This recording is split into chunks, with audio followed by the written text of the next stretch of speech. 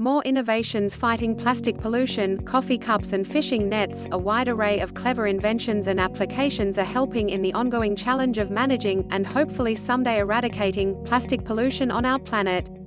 In the United Kingdom, Cup Club is transcending brand loyalty with coffee shops by allowing the consumer to return their reusable cup to multiple participating businesses. The cup pays homage to coffee itself as it is made from the husk of coffee beans. This clever utilization of more responsible materials also inspires more responsible recycling habits. Another step forward using otherwise discarded materials has come in a clever way of recycling fishing nets.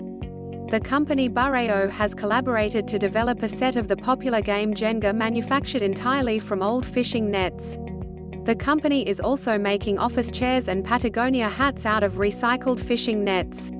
Their website claims they have so far recovered 3,170,484 pounds of discarded fishing nets. Not so shabby. As you can see, the collective creativity of the world is putting its brainpower to good use, coming up with sustainable, economical, and fun solutions to plastic pollution. It is inspiring to see and even more inspiring to get involved with. Check out the links below for more information on these and other innovations fighting plastic pollution. You can help support the cause on our Patreon page www.patreon.com/maskenvy.